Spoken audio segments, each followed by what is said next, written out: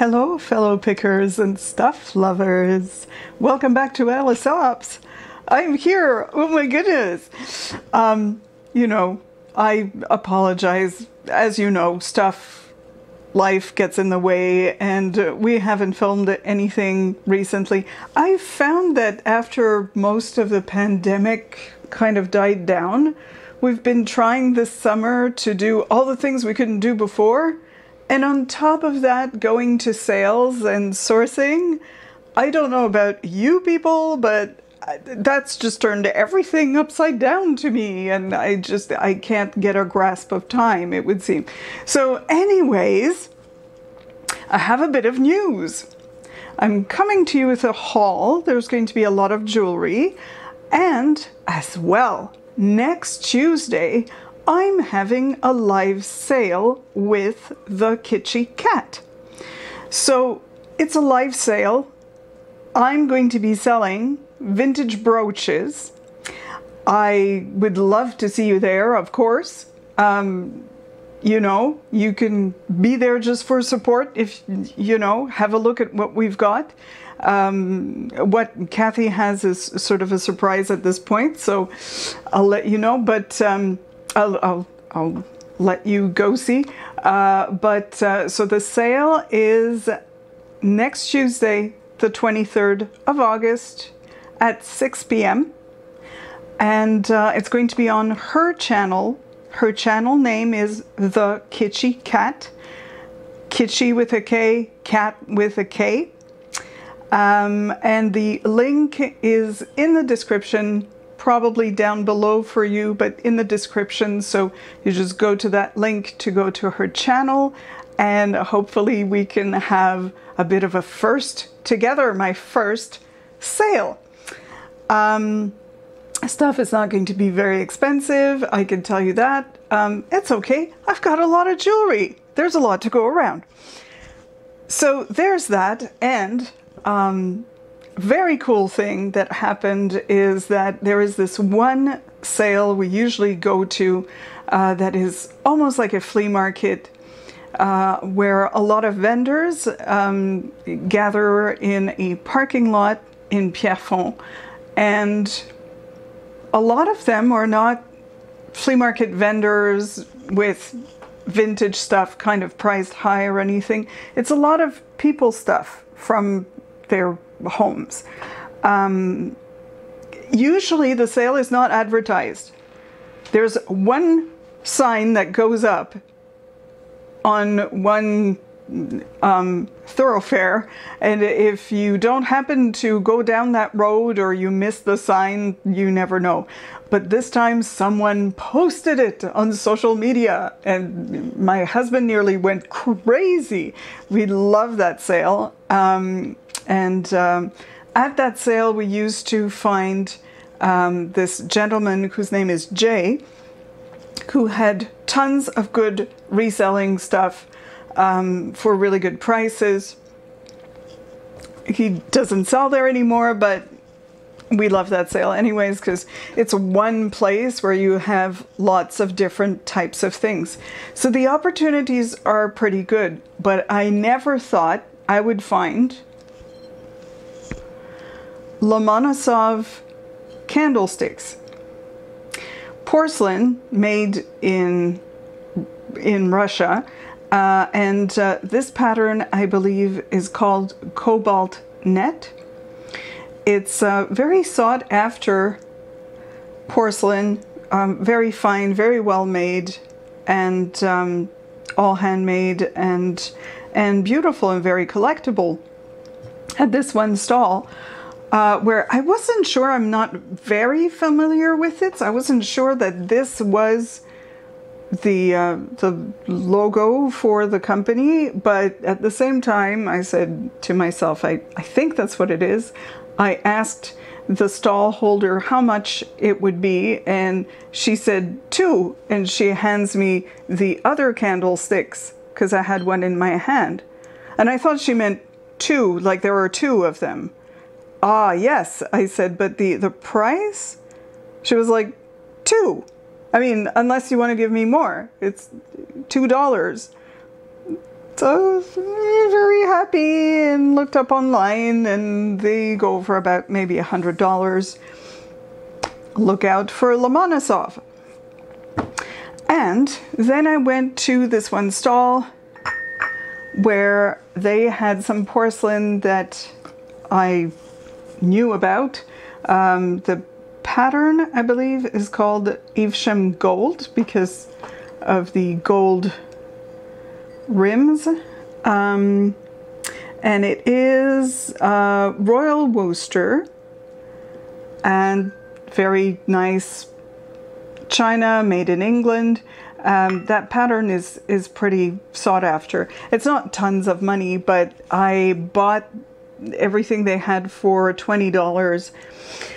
And then the woman at the stall was telling me, because the husband seemed to be a little bit overcome with emotion, and he kept kind of going to her going, but that's our best stuff here. Are you sure you want to let it go for $20? And he was like, this stuff was my mom's, and it was sort of a thing. And she kept coming back to me going, no, it's okay, it's fine, we have to get rid of this stuff. So I said, no, but you know, I understand. I said, here's 25, just, you know, to let you know I appreciate, you know. And she was like, oh, you're such a nice lady, you know, it's been hard for my husband. He lost his mother last year, I lost my father last year, and you know, you have to understand people's circumstances. It's completely okay. He's thinking this is good china and it meant a lot to me. I don't want to let it go for pennies, you know. And you know, I might have paid up a little bit more, but not too much. Because, you know, I think I saw the teapot go for about $50. But, you know, you never know. When you have yours up for sale, you might end up just getting 40, or I don't know. You might price it down a little bit because eventually you want it to go. So anyways, I got this. I got about 8 or 10 teacups and saucers. I got milk jug, sugar, 1 bowl, and lots of dessert plates and things like that. So we'll see what happens, but it's always nice for me to get china that is collectible, that I know there'll be a market for. Yeah, so that was fun. We found, which is always good to find, especially with the manual. Wii Sports is usually about $15 shipped or so. I paid $2 for it. This is a consistent thing, and some of those are nice to have, just things that you can go, I know it will sell, I know it's going to bring in about that much. There you go. Because then you have some things that you're not so sure when they will sell, and if they will sell, and if you're going to have to play with the price. Some jewelry that I got there. There was a tub of jewelry, and they were all priced, like the necklaces were $1.25, and the rest, earrings and brooches, were 50 cents each. So I went through the jewelry and just put aside what I didn't want and took the rest, basically. There was a lot of vintage jewelry, which I don't usually see anywhere. And I thought to myself, this is the kind of thing where, you know, sometimes I'll go to an estate sale or a garage sale, and the person with a tub of jewelry will go, you should have seen what we had this morning first thing. A person came in and they bought half the tub. And you're going, I don't want to know that. Because you can't get there at 8 o'clock for every sale, right? The second sale is already going to be 8:30 by the time I get there, you know. So at this time I felt like I was the person. I got half the tub. So that was great. We hadn't gotten there early, but not overly so. I think the sale started at 8. We were there at like 20 to 8. And there were a few people shopping maybe, but you know, we were one of the first ones there picking out what we wanted. So 50 cents, I don't have to think long. I just make a big pile of whatever I want. I'm going to show you some of the stuff we got, but I still have a lot of jewelry that I'm not showing in this video. I will do another video and you can see it all there. This is marked. I can't really make it out. I tried yesterday. It looks like Orema. Anyways, I will figure it out, but it is marked for a brand, so that's neat. I like this sort of enamel sheen to it. I really like the color. There isn't so much purple out there, so these were fun and a little different. This very vintage iridescent brooch is not marked, but very of its time. These, just because they're well made, they're rhinestone. I believe they are marked as well. Yeah, I think maybe it says Sherman. So it would be good if it's Sherman. It's a good brand. People buy it. It is a skunk with lots of rhinestones on its back, as skunks usually are, you know, in the wild. I just thought that was a very cute and different kind of animal to find. I don't think it's marked anything. These are not marked any. Oh yes, they are marked something.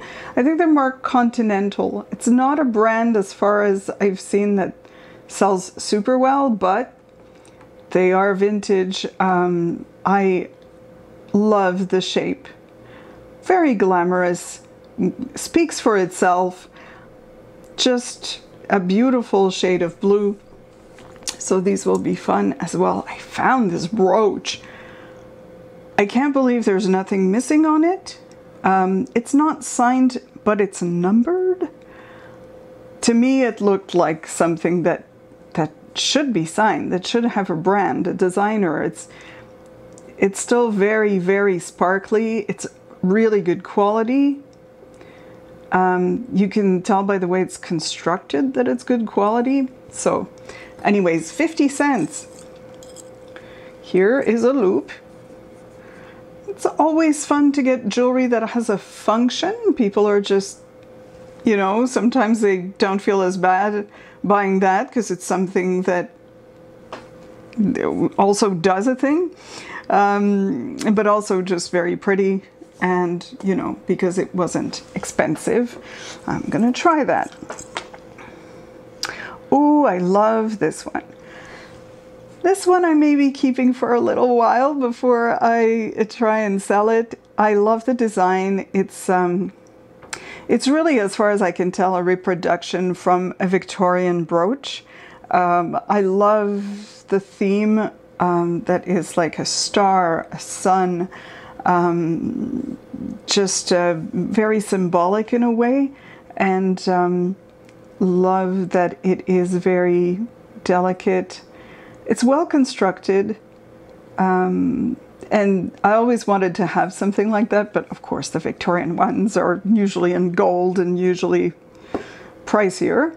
But this kind of does the trick, so yeah. Love this because it reminds me of antique brooches. I love that it's a theme, it's a horse theme. I love that the horse head is in sort of relief inside and is augmented by that convex glass on it. So I think that'll be a good seller. This, to me, is exceptional. Very Egyptian revival, and I think we're talking about the 20s or 30s with this brooch right now. Love the way the glass is faceted very, very well. Love that there are little eyes, little glass eyes on him. Scarabs and Egyptian related things sometimes do very well. And yeah, it was very in those days, so it's really part of a trend that was in those days. It's not marked or anything, but lovely. I'm looking forward to selling that. I also got a frightfully tall Monster High doll, whose name I think is Gulia, something like that. I have sold her before. These are deceptively simple. You would think, but she's still a plastic doll, right? She's a lot taller than the usual Monster High dolls, which are maybe here. And usually I'll sell those between maybe $30 and $45. They're collectible. And this one has her shoes, has her earrings, and her tiara, as we all do. We all have tiaras. I mean, you might call it a hair clip, but still a tiara. It was 50 cents. So that was at a garage sale we went to afterwards. But at the Pierrefonds sale, my husband also picked up this Game Boy. And it does work. So that was fun. We'll see what we can get on that. But always collectible, always a good price. I can't remember how much he paid for it. I'm not sure he said. I think it was $5. So $5 to more dollars. It's good. Very, very briefly, oh gosh, the perfume. I haven't shown you any of the perfume. Well, I'll show you some, but there'll be another video coming out. Well, one of those things that I picked up was a Chloe box of powder. And Chloe is a good perfume thing, but this was sold with a case in which you would put, I think, your lingerie, that sort of thing. So it's still all in the case, never open, never anything. And here's the box of powder. I won't necessarily take it out. It's a box of powder, but it's unopened, untouched, still sealed. And those can go upwards of maybe $70, maybe $100. Powder is something to pick up. They had some other cosmetics, some other Chloe pieces, but they were like shampoo and lotion. And sometimes shampoo and lotion, if it's been sitting there, I don't know how great it's going to be. And I know that powder sells very well, so we went with that. This is just a little snippet of perfumes we picked up. And therefore, I will tell you that we stopped at this stall where there were a few vintage perfumes, and we were told that they were $5 each. I got Escape because I used to wear that, but it's still being produced. It's probably not something I would sell because it's about $25 shipped, and then you can't ship it air, and basically I'm gonna make 10 bucks on it. It can still be fine, but I happen to like this, so I'm going to keep it and use it. Poison sells very well, and I can't really remember how much, but for something like this, I would think I could still get like $40 to $50. I think it's, this one's eau de toilette, it's not eau de parfum, but all the same. And for $5, yeah, I'm gonna make some money on that. What was funny is that before I went to that stall, my husband had gone to that stall, and we meet up in between, and he's like, oh, you got some perfume. He's like, I got all the good perfume. And I'm like, no, I got all the good perfume. He got Amarige de Givenchy, excellent seller. I don't know, upwards of $60 maybe. Something around that, but this is the same place I got the poison from, so I was like, oh, he's like, I didn't see that. And he got a Chanel gift box with different names, different scents. So that was $5 as well. So I'm just so thrilled. There's such fun things to sell. Okay, little preview of the jewelry I'm going to try and flog on Tuesday. On Tuesday for our live sale, I will have this brooch. I'm going to set it down on the table. I don't know why I'm holding it. This is a mid-century crazy brooch. I love the design. I love that it is so from another era and that it's slightly space age and atomic. A lot of fun. I've never seen another one like it. It's large. It's telling people something, and it has a wonderful golden flecks in it that is like lapis lazuli. So there you are. Then I've got these brooches that I got at the Pierrefonds sale that we went to last weekend, well, this weekend, with French bulldogs on them, exquisitely painted. I just thought I have to include that if someone is a fan of French bulldogs or bulldogs in general, or these are painted with a lot of detail and care, and you may just want this on your lapel. They're even signed.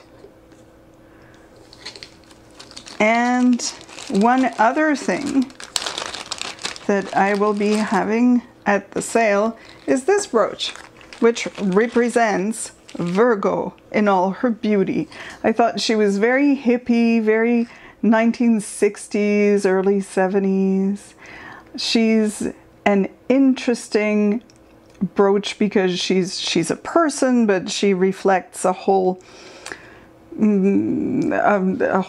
she's a symbol of the Virgo with all their attributes, and she's holding flowers, she's in a field someplace being all summery, and she's still on her original card, which was kind of fun.